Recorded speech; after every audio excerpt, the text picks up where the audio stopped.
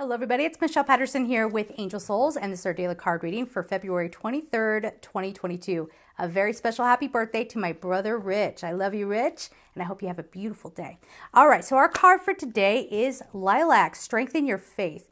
The number is 42. So there might be a hurry up and wait kind of feel with the things that you're trying to manifest. So you might see a whole new future for yourself and all this inspiration, and you see the way forward, you see the steps you need to take, and yet those steps might take a few minutes to work out, right?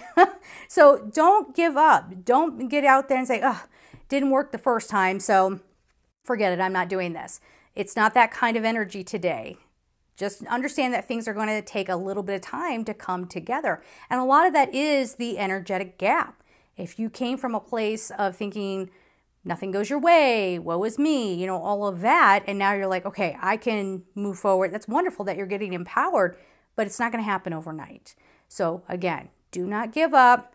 Don't allow yourself to fall in your energy and then make it so that the manifestation doesn't happen at all. All right. So we're going to leave it there. I'm sending you all so much love and take care.